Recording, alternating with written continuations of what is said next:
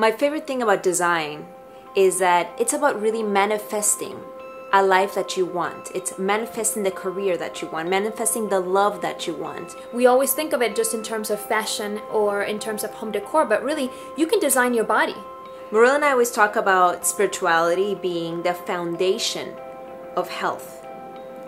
And design is actually the main tool to create a healthy life. The word design itself means to plan, to outline, to take shape in the mind before something takes shape outside in the exterior. Design means to create, execute, conceive a plan in your mind. It implies purpose and it implies intention. The old program, the outdated idea of design is that it only applies to a career, something you study, a profession, an industry. The new program in today's mind upgrade is that design is about creating your life. Design is all about manifesting on the outside what you have on the inside. From thought to matter.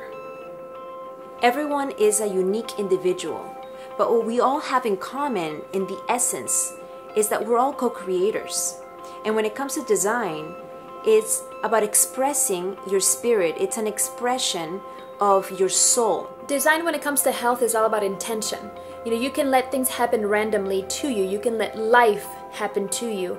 But how wonderful is it when we put all of the components together that we want in our life, whether it's nutrition, whether it's love and relationships, whether it's our career, whether it's how we want our house to look and to support us, and put all those together, create them in our head, plan them out, research everything, and then have a very positive result from this design that we have conceived.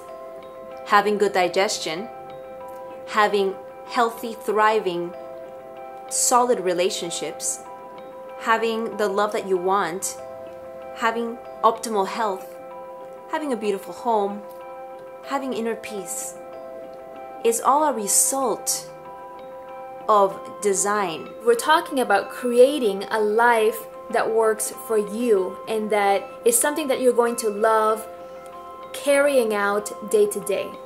It's all about planning with a lot of knowledge, research, analyzation, and really just structuring that vision that you've had in your mind. You have to allow yourself to tap into that birthright as a co-creator in order to manifest the health that you want and the life that you want. Design means taking the time to create with responsibility, with knowledge, with understanding of what you're doing, and putting forth the effort and the work to get the positive results. And that is how you get health.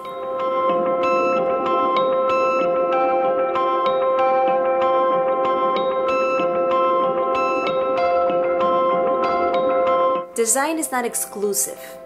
Everyone has the ability to design the life and the health that they want. Love Silvie+Maryl TV? Spread the health.